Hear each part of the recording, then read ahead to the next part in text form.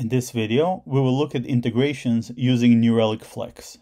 Flex is an application-agnostic, all-in-one New Relic integration with which you can instrument any application that exposes metrics over a standard protocol. With Flex, you can take any input using data source APIs, process it through functions, and send metrics to New Relic. Flex is there by default with New Relic Infrastructure Agent. For the most accurate information, please check the Flex GitHub page. I highly recommend reading the blog post, check the variety of examples we have, and follow the step-by-step tutorial, which is what I'm going to do now. I have a machine with the infrastructure agent installed, and I can switch directory to the integrations directory. We'll create an integration YAML file with this text. Paste the text to the file and save the file. In the first Flex integration, you may need to restart the infrastructure agent. The Flex executable is located in this directory, and you can use it to test the scripts manually.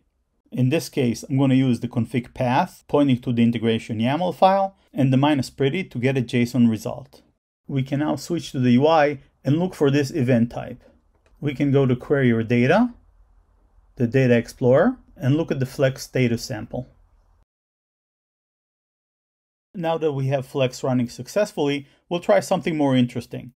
We'll take the second example from the step-by-step tutorial and add the ping URL example from GitHub. In this case, we'll ping a machine as well as the New Relic site. Note that in this case, the results will be under file system sample event and ping sample event.